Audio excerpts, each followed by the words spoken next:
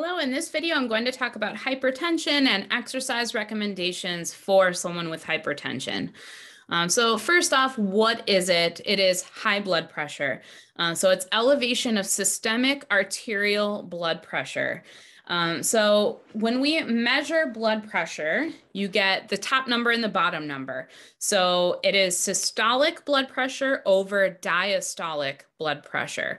So systolic blood pressure is the pressure in the arteries while the ventricles of the heart are contracting to eject blood out into the arterial system. Diastolic blood pressure is the pressure in the arteries while the heart is resting and it's filling again with blood before it contracts again to eject that blood. So systolic, while the heart's contracting, is the top number, over diastolic, that's the bottom number, that's the pressure while the heart is filling. So generally speaking, 120 over 80 is good blood pressure. Even less than that, 110 over 70 might be more optimal. But if you're 120 over 80 or under, that is considered normal until it might get too low. That could be another problem. But most of us are not at that point. Most of us are at risk of high blood pressure as opposed to low blood pressure. And then it's considered elevated if it's between 120 and 129, but your diastolic is still 80 or less. And then hypertension stage 1, where systolic is 130 to 139 over 80 to 89, so a little bit elevated on both. And then it's hypertension stage 2 if it is 140 or more over 90 or more. Okay, so there are a lot of different variables that factor into our blood pressure. So if there's something going wrong with any of these many variables, it could lead to high blood pressure. We also are able to influence many of these variables through exercise. So exercise is an excellent intervention for improving blood pressure. So the boxes in red, those are the 3 factors that directly affect blood pressure. So our total volume of blood in the system, our cardiac output, so that's the quantity of blood that the heart pumps per minute, and vascular resistance, that's the amount of resistance of the body to the flow of blood through the cardiovascular system. So the blue boxes are the variables that affect our cardiac output. So heart rate and stroke volume. Stroke volume is the amount of blood that's ejected from the heart per beat. So heart rate, how many beats per minute, and stroke volume, how much blood per beat. If we multiply the 2, that gives us how much blood we eject per minute, and that's the cardiac output. So we multiply the 2 for cardiac output. So generally speaking, as one goes up, the other goes down to keep cardiac output the same. So with exercise, we can increase the stroke volume, meaning how much blood we pump per beat. And if we're pumping more blood per beat, then it doesn't have to beat as often to be able to distribute the same amount of blood throughout the body. So stroke volume increases in response to exercise because our heart becomes more efficient, which is what lowers resting heart rate in response, is because we're pumping more blood per beat, doesn't have to beat as often. So the factors that feed into stroke volume, those are in green. So the degree of stretch of the heart when it fills, so how big does it fill and stretch, because then it recoils and helps push that blood out. The force of the cardiac muscle fiber contraction, so how much force does do the fibers in the ventricles produce when they contract, which is partly hormonally regulated. So like if there's epinephrine acting on the heart, it will cause it to contract with greater force, which will cause a greater stroke volume. And then the pressure required to eject the blood from the ventricles. So the blood doesn't leave the ventricles until the pressure in the ventricles exceeds the pressure in the aorta. So the higher blood pressure is, the more pressure the ventricles have to generate to open the valve and allow the blood to be ejected. The longer it takes to generate that pressure, the less of the blood is going to leave the ventricles. So it's like if the door is going to close at the same time, no matter what, the earlier the door opens, the more blood can get out. And the later the door opens, the less blood can get out. So the more pressure the ventricles have to build before the door opens, meaning the valve, then the later it's going to open and the less blood will be ejected. So the ejection fraction, meaning the fraction of blood in the ventricles that's ejected, is smaller and smaller when there's higher and higher blood pressure. Okay, so lower blood pressure will mean higher stroke volume because the valves open sooner, and so more quantity of blood is able to exit the heart with each beat. And then vascular resistance, again, the resistance to blood flow through the cardiovascular system is affected by the ones in purple. So the size of the lumen, so that would be like the state of vasoconstriction or dilation throughout the body. So more dilation, more vasodilation will mean a larger lumen space inside of the vessel. So then there's less resistance to the flow of blood, and more vasoconstriction will mean more resistance. Blood viscosity. So thinner blood is going to have less resistance than thicker blood, more viscous blood. It will have more friction between the blood and the blood vessel walls. So like dehydration will mean thicker, more viscous blood because there isn't enough water to dilute all of the solutes in the blood. So it becomes more viscous. And so dehydration will increase blood pressure because it is increasing vascular resistance. And then finally, total blood vessel length. The more miles of blood vessels we have in the body, the more resistance there is to the flow of blood. So when we gain more mass, whether that be muscle mass or fat mass, we also are increasing by several miles, by many miles of blood vessels to accommodate those new pounds of whatever kind of tissue that we have gained. So we are increasing our vascular resistance with more body mass. And so that's one of the issues with gaining fat. So becoming overweight or obese, one of the issues is that just automatically you are increasing vascular resistance because you're increasing the number of miles that the blood has to travel through, and therefore the vascular resistance and therefore blood pressure. Okay, so causes of hypertension. As I just described, obesity can be one of them because you are increasing the vascular resistance through increased blood vessel length. Physical inactivity, too much salt or saturated fat in the diet, excessive alcohol consumption, which causes dehydration because it interferes with antidiuretic hormone. So you pee out water that your body wants to keep. But it's causing dehydration because you can't keep that water without antidiuretic hormone. So it makes the blood more viscous, which causes more friction in the blood vessels and increases the vascular resistance. Heavy caffeine intake, tobacco use, use of certain illicit drugs, use of certain medications, all can have the side effect of increasing hypertension. So effects of hypertension. Why is this a problem? So hypertension is nicknamed the silent killer, and that's because it is dangerous and leads to all kinds of really serious problems. But we don't know when we have hypertension. We don't feel it until something worse happens. So until the hypertension is severe enough that it causes a bigger problem, then we feel the symptoms and the effects of that problem. But until then, it's quietly happening in the body and we don't really feel the consequences of it.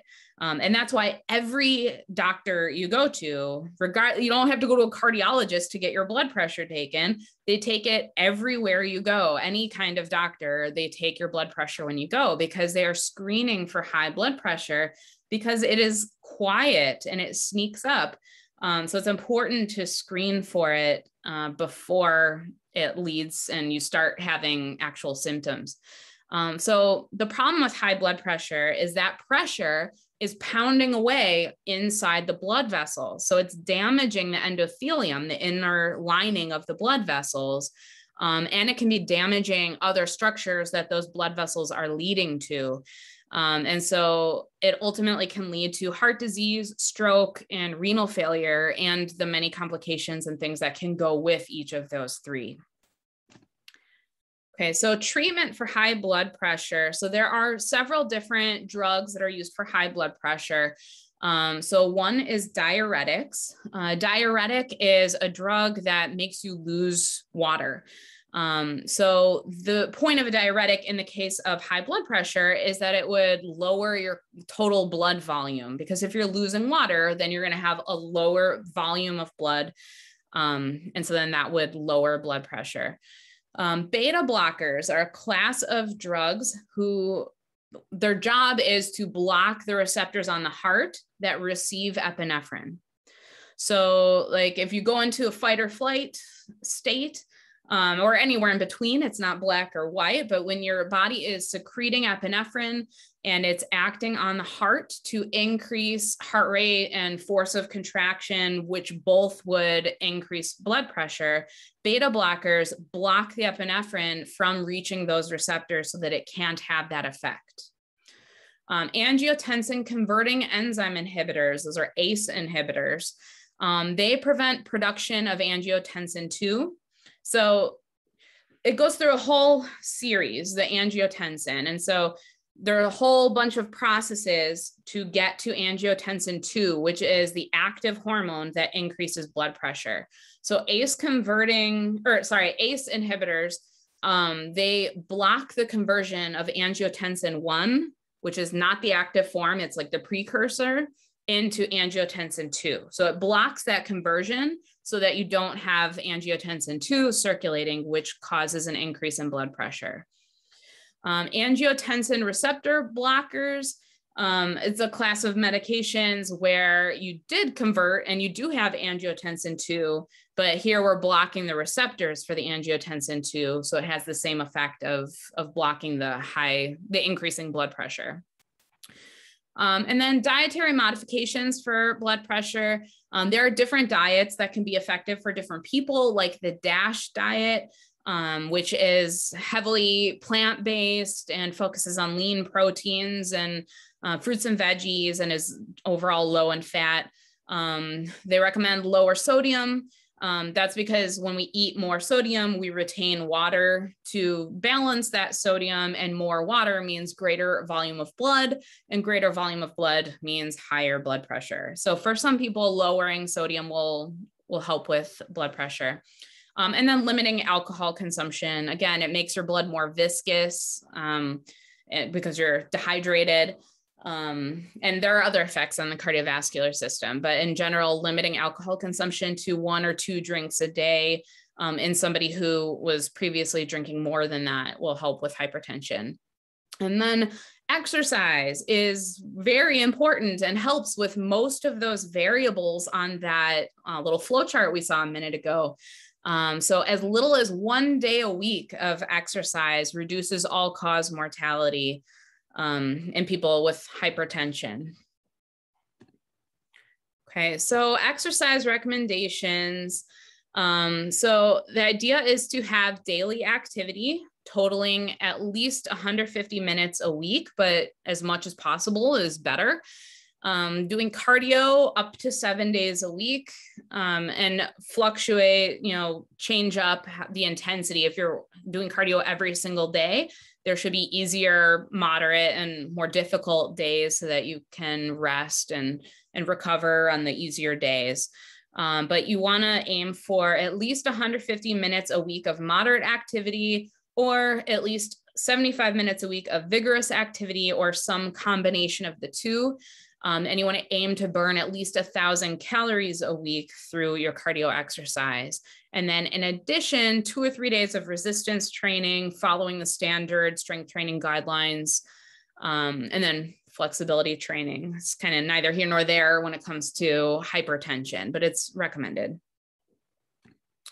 Okay, so I want to finish here by just going over some precautions about certain hypertensive medications that people might be on, because you do need to consider these when you are training somebody who is on beta blockers or ACE inhibitors or angiotensin receptor blockers. So beta blockers, as I mentioned a few minutes ago, they are blocking the receptors on the heart that receive epinephrine. So it's blocking the heart from the stimulus that causes the heart to pump faster, so increase heart rate, and pump with a greater strength of contraction, which is going to interfere with the ability for stroke volume to increase and the ability for heart rate to increase, which means cardiac output will not be able to increase. So the total amount of blood pumped per minute will not be able to increase beyond a certain threshold in somebody who's on beta blockers. So this is a very serious consideration. When somebody on beta blockers is exercising, they will have to keep their heart rate below a certain threshold and keep their level of exertion below a certain threshold, because let's say maybe that's 150 beats per minute. Let's just say that that's the heart rate that is their threshold. Now, if they start working harder and harder and harder, they continue to exert and their level of intensity is increasing. In somebody not on beta blockers, their cardiac output would continue to increase with that intensity to supply their body with the blood that they need while they're exercising.